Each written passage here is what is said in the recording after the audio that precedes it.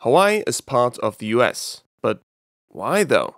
Hawaii is a group of islands in the middle of the Pacific, over 2,000 miles from the US mainland. Why is Hawaii one of these 50 United States? Because a small group of foreign conspirators with military support of the US put under pressure, weakened and annexed the sovereign kingdom of Hawaii.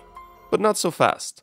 Until 1898, Hawaii still is its own independent country, inhabited by Polynesians from the southern Pacific for most of its history. When exactly they settled it remains unknown, because no one brought their diary.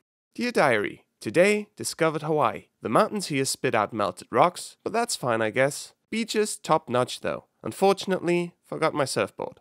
For a few hundred years, Hawaii is left all on its lonesome, until 1778, when Jimmy Cook, not a real cook, becomes the first European landing in Hawaii. He doesn't call it Hawaii though, but rather Sandwich Islands, after his aristocratic supporter, not the portable, tasty food item. But all good, cause the name prevailing in the end is Hawaii. Actually, the name of the southernmost island in the island group. Today usually called Big Island to avoid mix-ups and communicatory masterpieces like Hawaii is the biggest island of Hawaii. That name isn't 100% correct though, at least not in Hawaiian, in which it's called Hawai'i.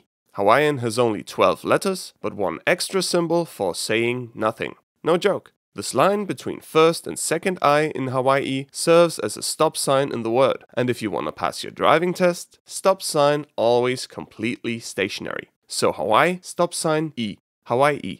To keep it simple, I'll still be using the English name, Hawaii without a stop sign. 1 year after his first visit, Jimmy Cook comes around again, but this time there's trouble, which is why he, best idea ever, kidnaps the highest of all chiefs. He pulled off the same stunt on the Society Islands, and the Society peeps quickly fell in line. Hawaiians, however, totally did not fall in line. Instead used our friend Jimmy as a human knife block, and good night. Didn't keep normal Europeans, and Europeans who sailed over the Atlantic, shot or drove away everyone they found on the other side, then called themselves Americans, from occasionally popping over to Hawaii or even staying for good. 1820, the first American missionaries show up, open schools, instruct Hawaiian aristocrat children on how to behave and lead an emotionally anorexic life, establish the English language and the corresponding script. But most of all, they talk so convincingly about long-haired Jesus and the Bible that they convert big parts of Hawaii's population to Christianity. At the same time, foreign appetite for Hawaiian soil keeps rising. Therefore, land reform. For the longest time, land in Hawaii is distributed and managed feudally from top to bottom in ever smaller pieces. Then reform, and land not feudal but private. Only huge chunks of land go to rich foreigners, mostly Americans, who use it to plant sugarcane. Already a good business, but soon after, even gooder, because free trade agreement with the US and sugar business goes. On top of that, the US get their own harbor in Hawaii, mostly known for a surprisingly unterrible Michael Bay film. Dude, what about the conspiracy part where the Americans go ape? Yeah, and what's wrong with Transformers, stupid? One conspiracy coming right up. The Annexation Club, a bit cynically also called Committee of Safety, is a group of mostly Americans and American-descended Hawaiians, representing the interests of missionaries and the sugar industry that is not all that happy with the Hawaiian royal family. So the royals need to go. Even better, Hawaii needs to become part of the US. But we're not quite there yet. First, weaken the crown. For that, they go to the king, slap a new constitution on his desk, and say, sign or you get it. They also bring a military unit with them to help get the point across. Hence the name Bayonet Constitution. The king signs and loses most of his power, which the Annexation Club gladly picks up. Now the question, why doesn't Hawaii fight back? Because it can't.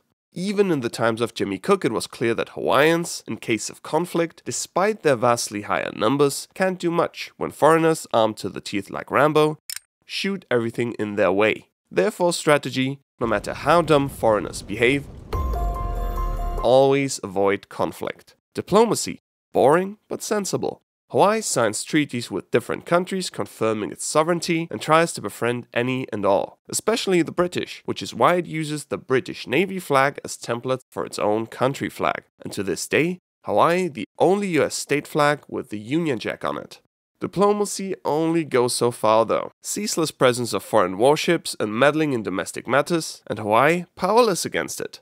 And with every concession, with every settled citizen, with every invested dollar, the US has more reason to interfere in Hawaii. So, if there were riots in Hawaii and public order and American citizens and American property were threatened, you'd come and help, right? Yeah. And if we tried to overthrow the government of Hawaii to guarantee law and order, you'd see to it that we wouldn't be harmed, right? Yeah. Cool, thanks.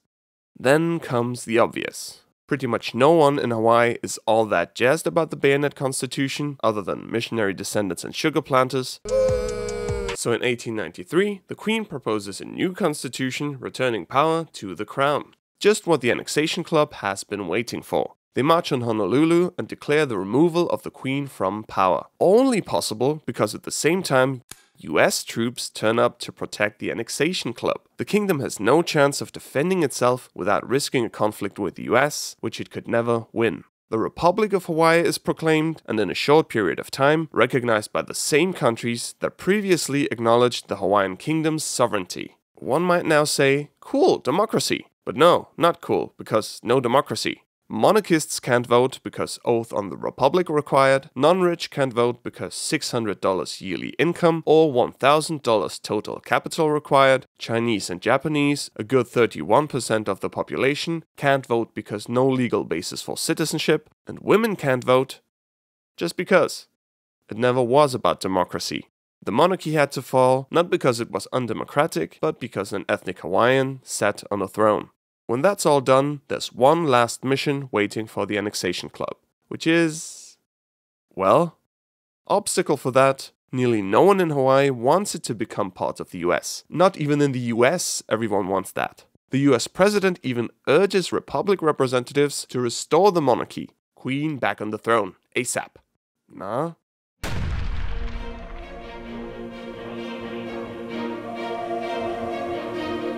Okay, bad luck. Gave it a try, but what can you do?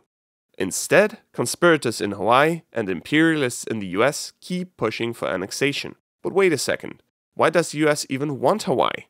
Two things. One, they see it as their God-given duty to assume power and civilize Hawaii, which is actually not a nice thing to do. And two, cold-blooded economic and military gains. Hawaiian sugar brings in lots of cash, and Pearl Harbor allows for control of wide swaths of the Pacific. And someone else, the newly imperialist-minded Japan perchance, might make a move for Hawaii. So the idea goes, before anyone else snatches it up, let's do it ourselves.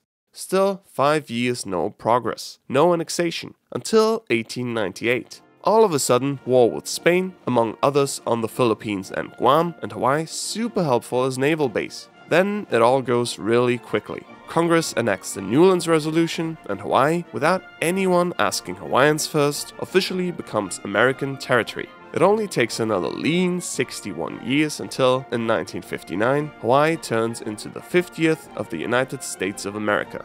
And this time, Hawaiians can even vote on it. One thing I couldn't fit in this video, if we go strictly by the wording of the US Constitution, Hawaii isn't part of the US at all. More on that in my bonus video, exclusively available for patrons. If you're interested, patreon.com/tapakapa. Otherwise, subscribe, bell, merch. Links in the description, you know what to do. Thank you, goodbye.